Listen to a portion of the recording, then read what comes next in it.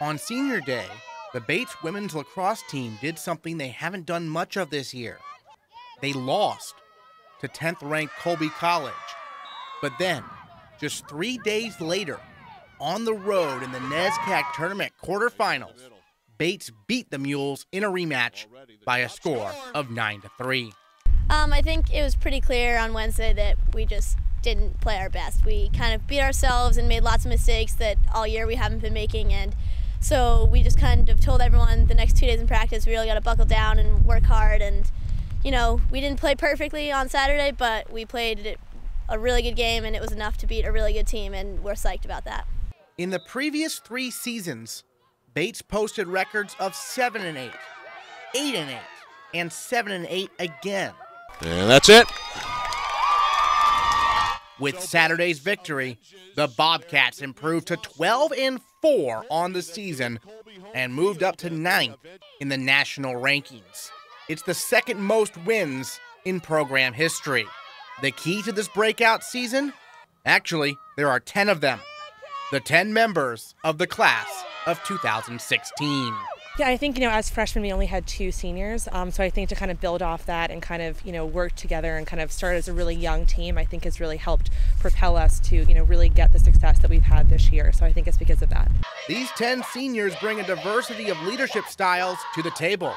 I don't think it could be summed up by kind of one trait. We have a lot of different aspects of people's personalities that bring a lot to the team. We have some people who pump each other up. We have people who, kind of get the team focused. We have people who are jokesters, and just I think we have everything, and I think that's what makes it so great.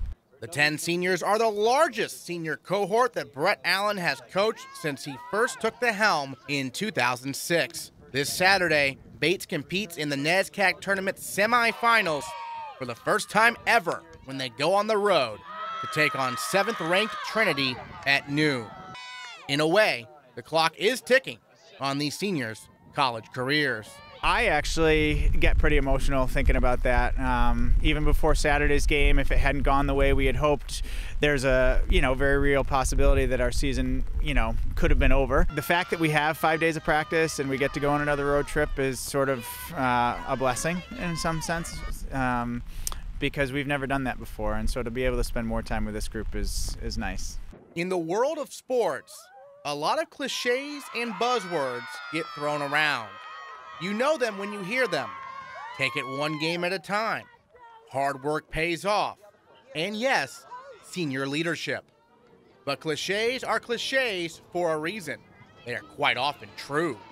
This senior class's leadership has Bates on the verge of their first NCAA tournament appearance in program history.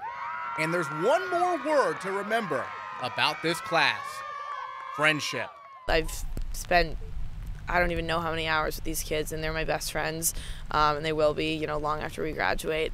And I think we've just, when we're fighting or when we're having the best time ever, we just learn from each other and, are constantly making each other better. It's really amazing for us to be able to make history, and I have an amazing group of friends and seniors, so to be able to do it with them is the best experience I could possibly ask for. They're my best friends, and I love them, and I wouldn't want to have this season with anyone else.